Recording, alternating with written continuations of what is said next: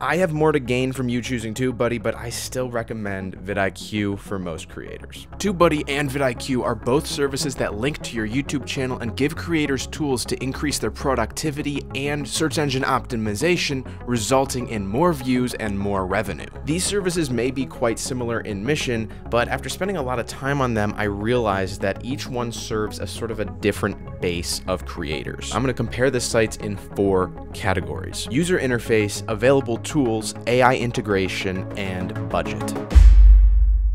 In my opinion, vidIQ's website and YouTube extension kick the pants off of Tubebuddy's in terms of user experience and just general visual appeal. vidIQ's main webpage has a general overview of your channel and video ideas on the dashboard page, while you still have quick access to their best tools via a simple menu bar at the top. Each of these pages is very easy to navigate and quite simple. Tubebuddy's site, on the other hand, is very confusing to me. There's a lot of stuff going on, and it's all presented in a very harsh, dated, analytical way. There's even still some pages for tools that are discontinued and don't work anymore, and there's references to this star license that doesn't exist anymore. As far as the website goes, vidIQ is modern and sleek, while Tubebuddy seems like it hasn't been updated since 2010. The YouTube extension on Tubebuddy is a little bit better, but not by much. Tubebuddy is built in as a sort of side menu to your main YouTube page, and any of the pop-up windows that come up when you select things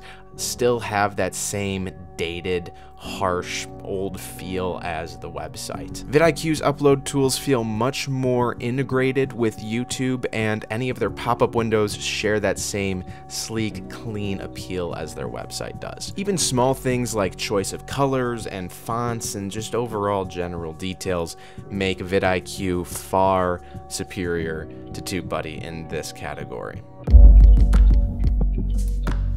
Moving on to tools, this is a big one. YouTube has their own analytics page with a bunch of tools that are actually pretty good now, but what I'm looking for in this category is tools that vidIQ and Tubebuddy supply to creators that YouTube doesn't already cover. Both services have a channel stats summary page to help you make sense of your YouTube analytics. vidIQ calls this the channel audit, and Tubebuddy calls it the health report. Tubebuddy's health report is pretty bare bones. I mean, honestly, YouTube's regular analytics page dashboard gives you a better insight to your analytics than Tubebuddy. vidIQ, on the other hand, simplifies analytics in a much more accessible way, splitting your content stats into 2 categories: content to double down on and content that could use some work. This is a super quick and easy way to check out your content over the past period, see what's working and what's not, and why it might be working and why it might be failing. vidIQ and Tubebuddy both have YouTube tag tools that allow you to upload with better SEO in a much more efficient way, and you know, while tags don't really mean a whole lot on YouTube much nowadays, it's still nice to see.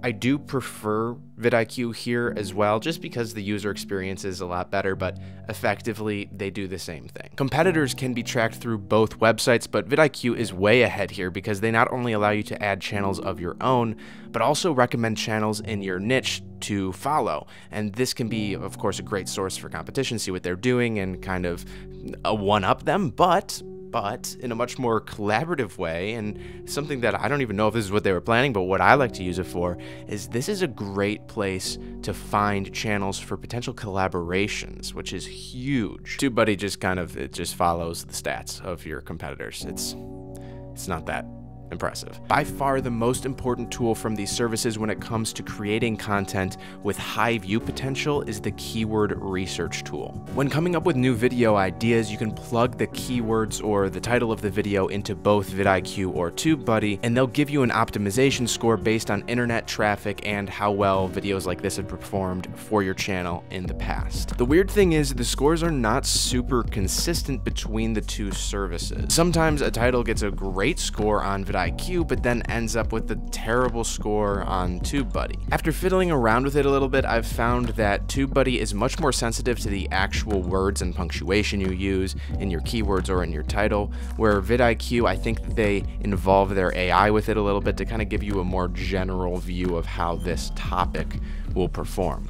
I do prefer and trust VidIQ more than Tubebuddy here, but they both work, and if you learn how to use Tubebuddy, it does the same sort of thing. Again, it's more of a user experience differential here. Tubebuddy does have one tool that VidIQ does not have at all, which is a video thumbnail A/B testing, where it'll automatically switch out your thumbnail or your title and test it with different audiences so you can see which one's more effective. This used to be a big deal, and it's pretty cool.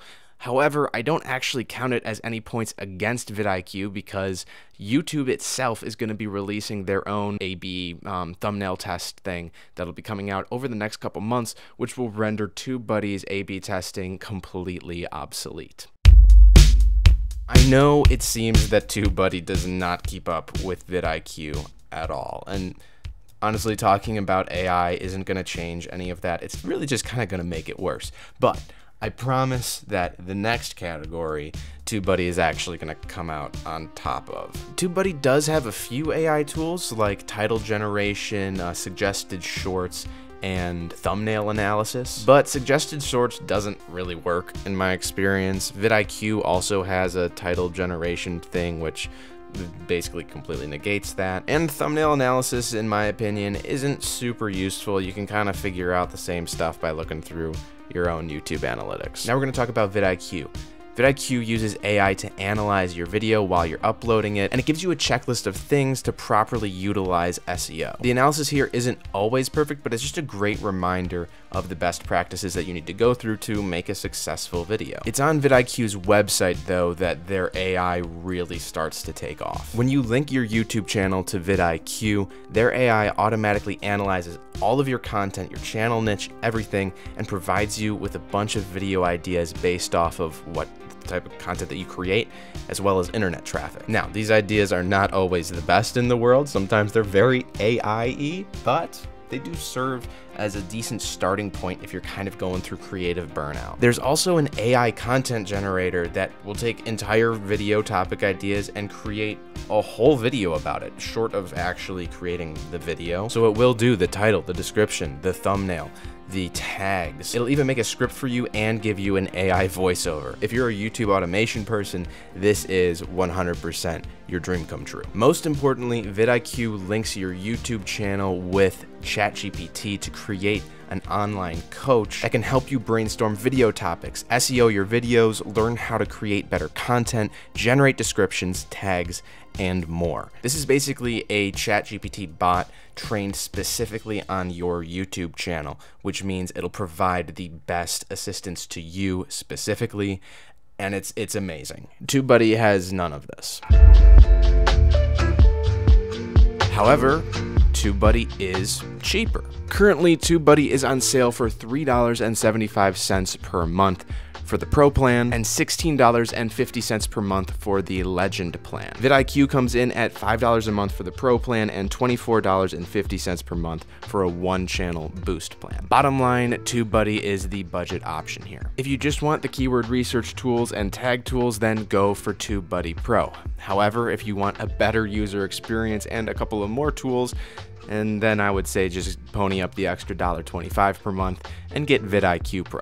I would absolutely never recommend Tubebuddy Legend. I don't think it's worth it whatsoever. VidIQ Boost can be a great tool though, as long as you have the budget. This will give you access to all of their AI and analytics tools. And I also have a discount code down in the description that'll give you 50% off your first 2 months with Boost if you decide that that's a good investment for you. I'm gonna be real with you. I have absolutely every financial reason to recommend Tubebuddy over VidIQ because Tubebuddy has a better affiliate program, which basically means I would make more money by promoting Tubebuddy, but I'm not that kind of person, and I gotta be totally honest with you. The VidIQ is better. It's the better product. You deserve to know that. Now, if you're thinking of getting VidIQ and you want to know how I use their keyword research tool to make 3 viral videos in a row, check out this video over there and I'll show you how I did that.